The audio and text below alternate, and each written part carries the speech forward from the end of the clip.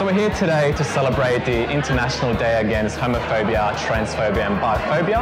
So IDOHOT is a day to celebrate all the achievements of the LGBTIQ+ community and to recognize all the hard work that's still to come. At Suncorp, we have a network called Amplify that's here as a network to celebrate the LGBTIQ+ employees at Suncorp as well as their straight allies to make sure that at Suncorp everybody's included, we're all part of the same team. It doesn't matter who you love, who you pray to, what you wear, we're all in it together and we're all here as a team.